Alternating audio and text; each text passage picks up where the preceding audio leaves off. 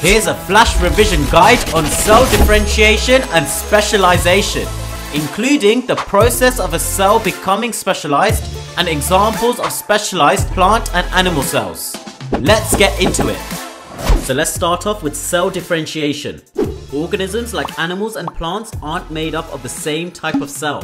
They have cells of different types in different parts of the body which are specialized for the function of that body part. For example, the cells in the muscles are adapted to help the muscles carry out its function, which is to contract. And the ones in the brain are designed to help the brain with one of its functions, which is to carry messages. We call these specialized cells because they're adapted for their particular function. This specialization of cells for specific roles is essential for tissues, organs, and even whole organisms to work properly.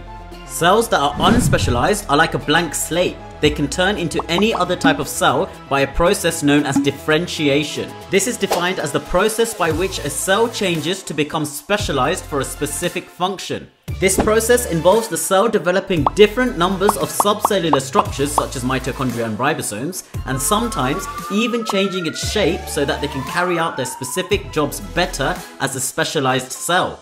In most animal cells, differentiation really only happens at an early stage in their lives, when the organism is very young. So most cells become specialized by the time the animal is an infant. And once they become specialized, they lose the ability to differentiate, so they won't be able to do it again. By the time the animal is mature, differentiation mainly takes place for repair and replacement only. So that's basically when the animal is growing or when they're healing from an injury.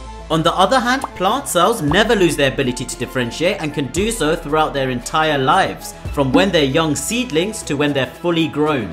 So now let's look at some examples of specialized cells and how they're adapted to perform their particular functions. Let's start off with some animal cells which are specialized.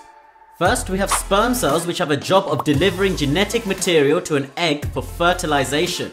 They have a tail to help them swim to the egg and a streamlined head shape to make their movement more efficient.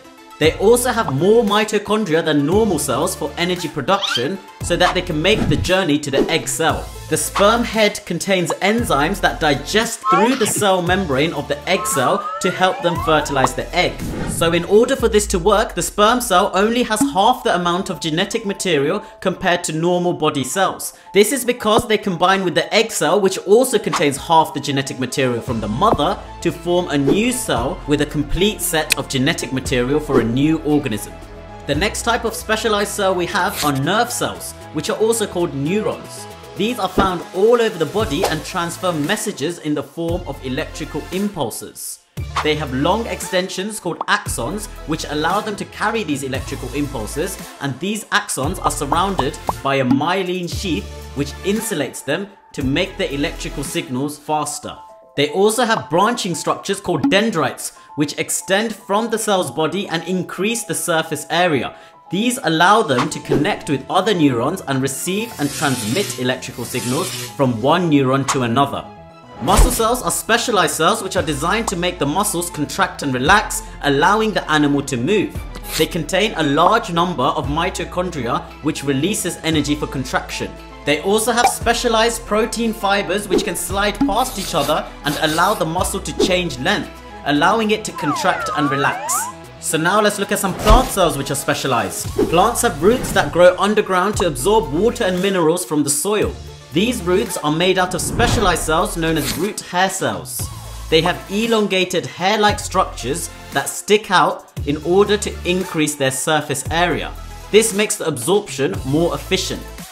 They also do not have any chloroplasts in them because their job doesn't involve photosynthesis. They're found underground, so they never receive sunlight, therefore they have no need for chloroplasts. Xylem cells are another type of specialized plant cell which make up the xylem, which is a long tube that goes through the plant and that's adapted to transport water and minerals from the roots to the rest of the plant. They have thick walls which are made stronger with a substance known as lignin.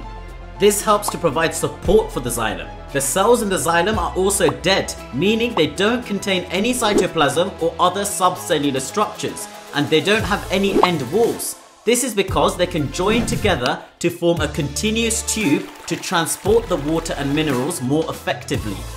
Phloem cells form the phloem tube, which is similar to the xylem but is responsible for transporting sugars and nutrients throughout the plant. These cells are organized in tube-like structures, but they're made up of living cells and they do have end walls. These end walls are made up of sieve-like plates with tiny holes in them. This allows them to have more control in the movement of different substances as the process needs energy.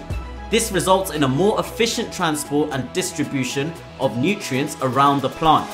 And that's it for that topic, guys. If you enjoyed the video and found it useful, don't forget to drop a like and subscribe to the channel. See you next time.